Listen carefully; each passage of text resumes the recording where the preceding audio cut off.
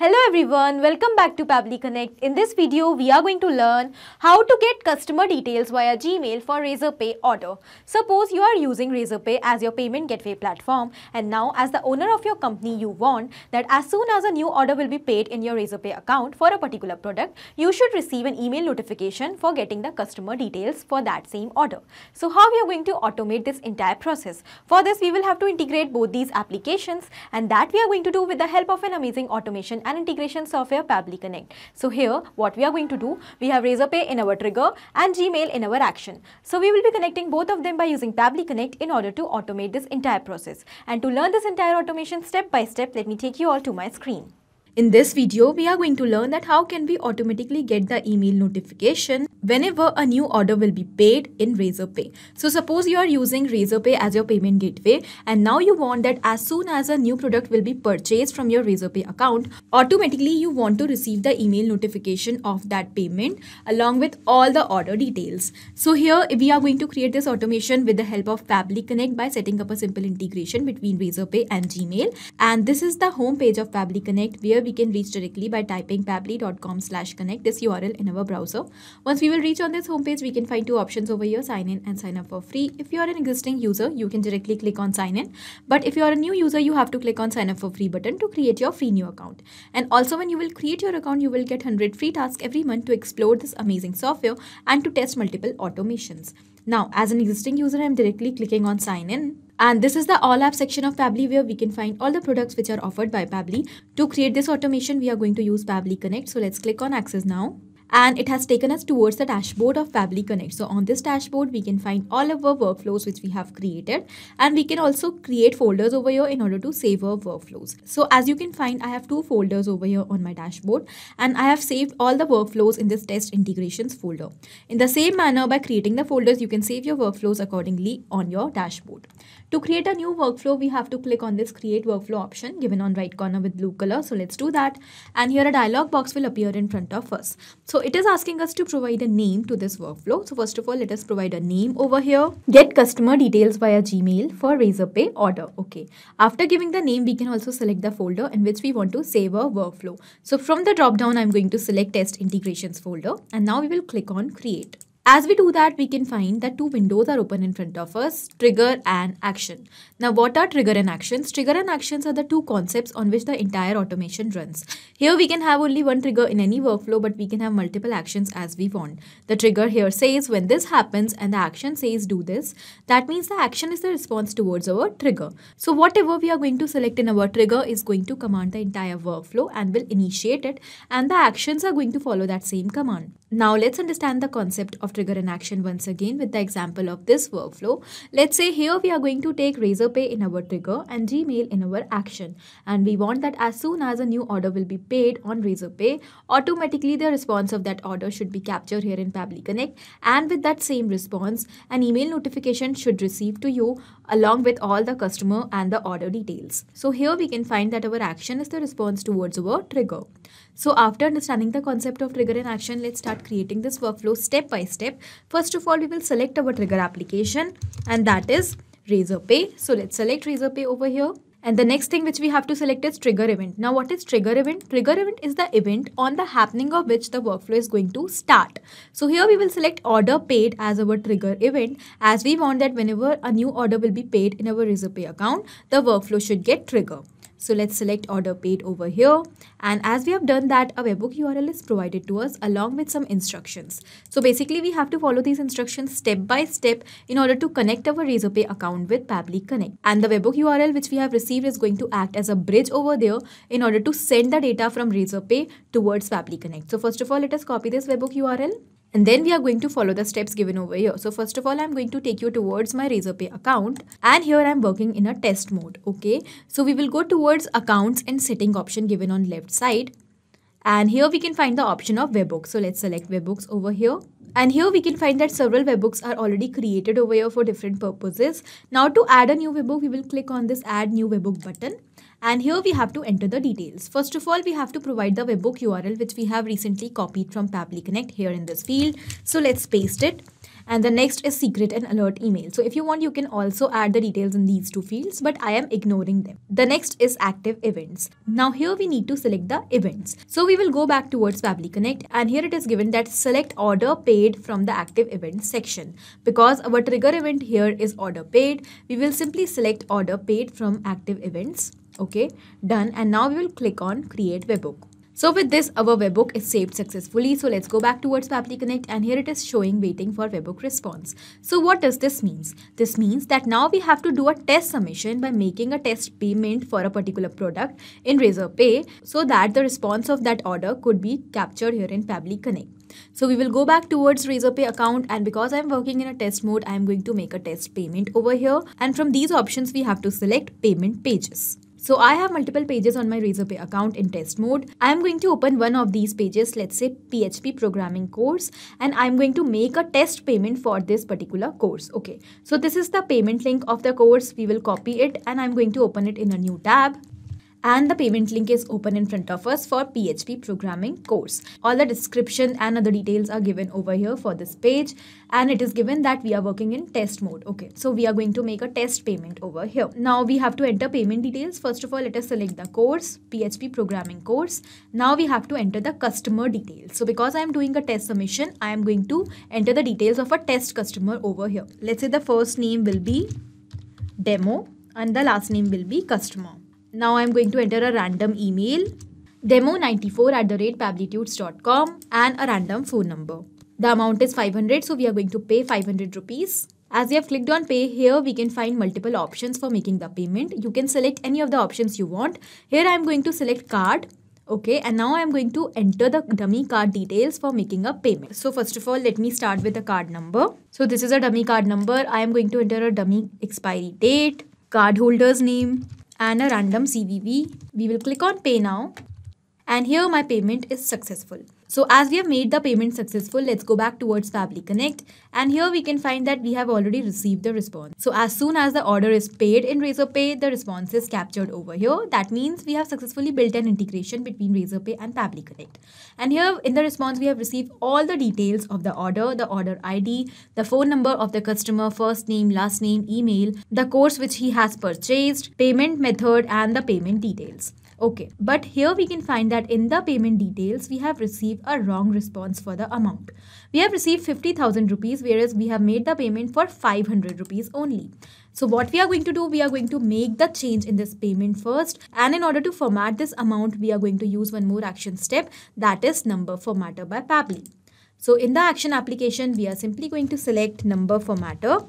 Number formatter by Pabbly is an inbuilt feature of Pabbly which allows us to format the number in order to change it according to the workflow requirements. So here we are going to select perform math operation, as I will have to divide the amount which we have received, that is 50,000, with 100 so that we can convert it into 500. Okay, so here we will click on connect.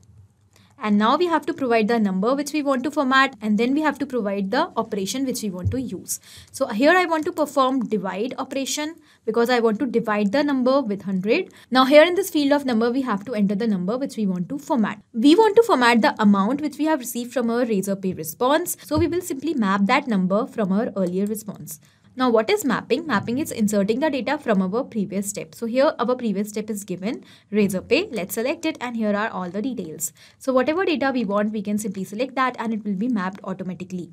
So we want to map the amount. Amount is given over here. When we will select that, it will be mapped automatically over here. Now why we have mapped this number instead of entering it manually? Because we want that as soon as a new response will be captured from Razorpay, automatically this amount should get replaced with that new amount of the new response. But in case if we will enter it manually, then it will become static and it is not going to change with each and every response. Therefore, wherever in the workflow we want that data should replace automatically, there we map it. And when we want the data should remain same with each and every response, then we type it manually, and that is called as static mapping.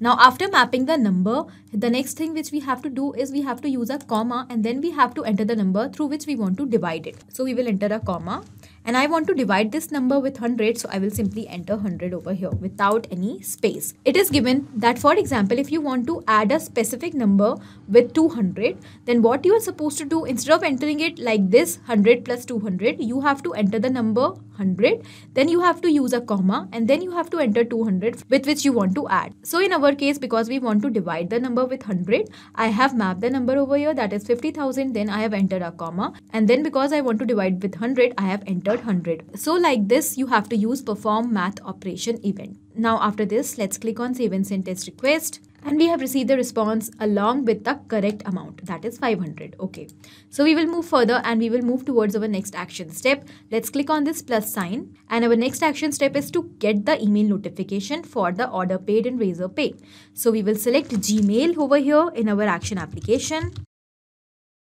And now we have to select the action event. That will be send email, of course. Click on connect.